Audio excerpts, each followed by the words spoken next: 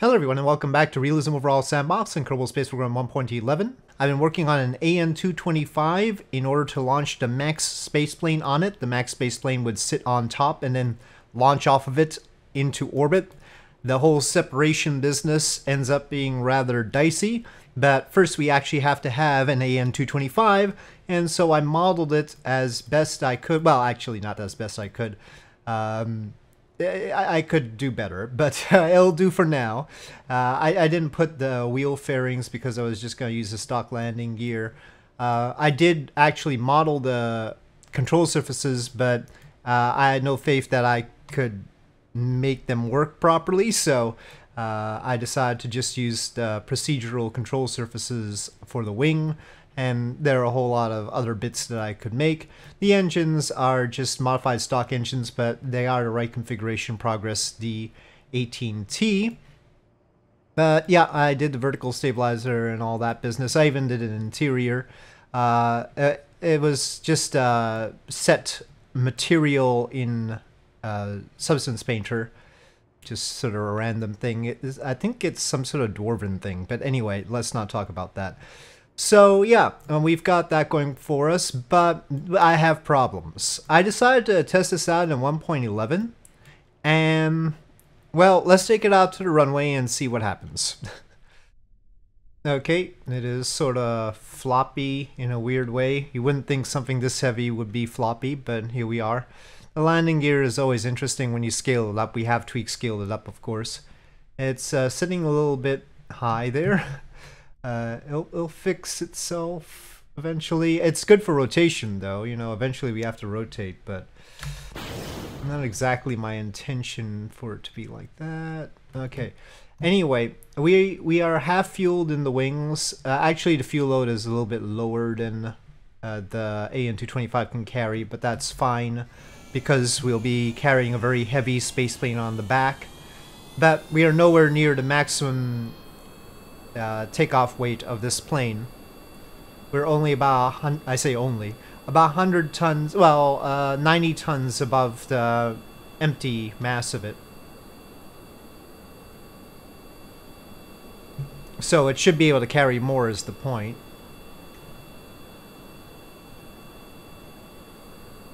I have configured the flaps, but the amount of drag that they produce makes it unattractive to actually use them. So yeah, I mean, we could lower the flaps. And we're already going very fast, but I can't even rotate with all the drag that they produce. So I'm gonna not. Like this. Oh, we're rolling a bit. You can sort of see we're climbing.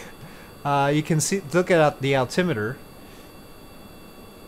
But very, very slowly.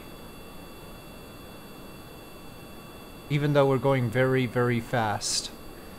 So we're off the ground before the runway's out, but at 140, 150 meters per second, obviously if we carry the max spaceplane on the back, that's not going to be any good. So what's happening? Well, what seems to be happening is my meticulously formed wing surfaces do not seem to be producing any lift. As you can see, the blue vectors, the lift vectors, are all just, we're only using the control surfaces. And it puzzles me why this should be, using module lifting surface. I mean, the stock game should understand module lifting surface, even if FAR doesn't like us using that. So, yeah. I don't know what's going on, really.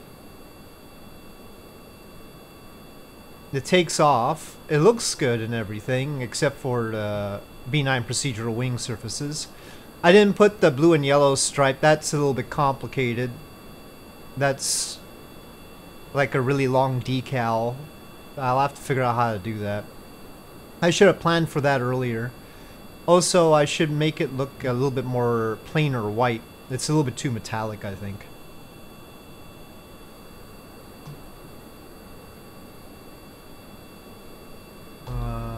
Oh, I wasn't even using the atmospheric autopilot. I thought it was. We were flying without SAS at all. So yeah, it can do the thing, but I'm not gonna belabor this. Let's test it out with a little trick and see if we can make things better. Okay, so everything about this one looks the same, except I've done something sneaky.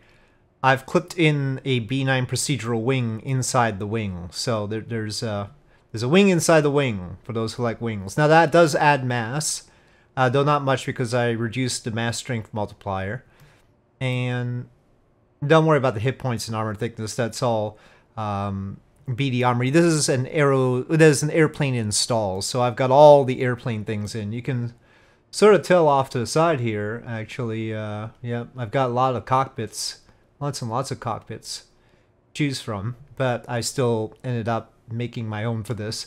I mean, there's some interesting transport cockpits. I know that there's, with stock extensions, there's a cockpit that would work for it. Not that one, but that's close. But yeah, we've clipped a wing in there. It's not full length, it sort of ends short. It doesn't quite cover the whole length because the wing is awkward and would need more than one piece. And I did not do the same for the horizontal stabilizer or anything, so there's that. Yeah.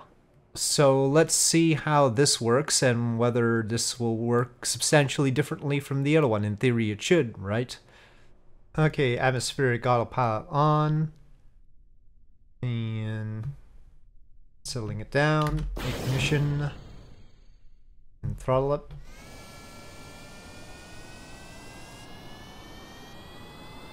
Oh, by the way, I know it has too many wheels on the main gear. It's only supposed to have 7 rows. I put 9 just for convenience because of these extra large landing gear. It does have the 4 wheels in front though.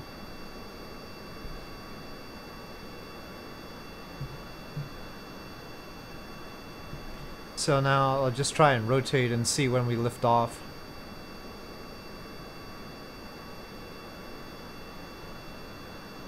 Well, we've started to gain altitude.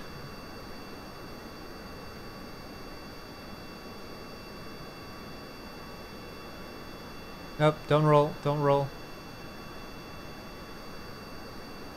And we're definitely off earlier.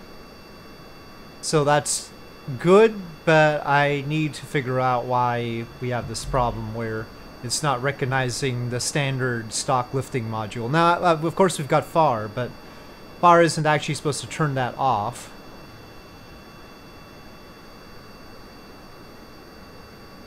And of course the wing surfaces have worked previously, so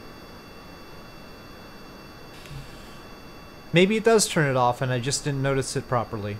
But with something like this, of course we can't ignore it. Again, the problem with adding the FAR lifting surface is the asymmetry between the two wings. These are not two... I mean, they're symmetric in the way we think of it, but they're not symmetric in the way you normally place wing parts in Kerbal Space Program. And for some reason that does cause a problem. We could clip in more wing pieces, but it's getting very stockish that way. At least it'll look good, even if it's haphazard. More or less controls fine. If we drop the flaps, you can see that our acceleration has slowed down. I mean, of course flaps are supposed to produce drag, but in this case they don't have any appreciable effect in terms of lift. At least I didn't feel that way.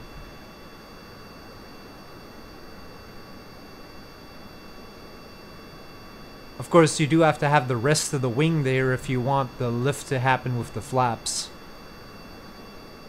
And again, we're flying at Cape Canaveral because it looks better thanks to Katniss Cape Canaveral. And of course the shuttle runway is helpful. Finally figured out what I was missing with Kerbal Constructs. It was custom pre-launch checks that was messing me up. That's all fixed now and we've got the shuttle runway proper.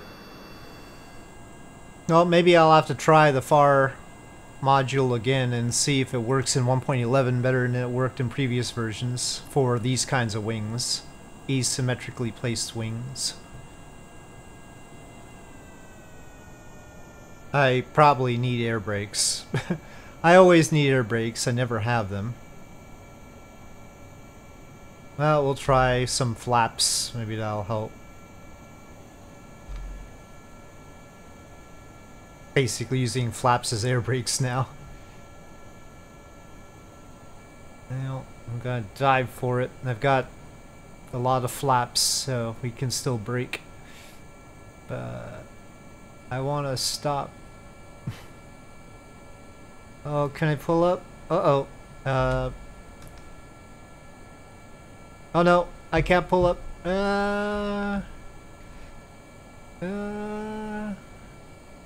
Oh, that's not a great landing for an An-225. Oh no. Oh no, the wheels are doing their thing.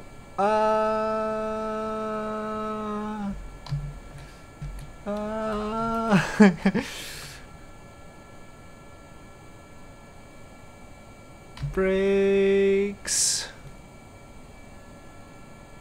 Get back on the runway. Okay, yeah, totally nominal landing there, I assure you. Anyway, I'm still sort of wanting to...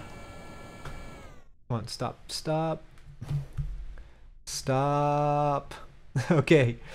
Alright, so that's the situation. I'm still working on this, but yeah, it's going to be interesting trying to figure out how to get it to properly deal with these wings instead of me having to clip in something.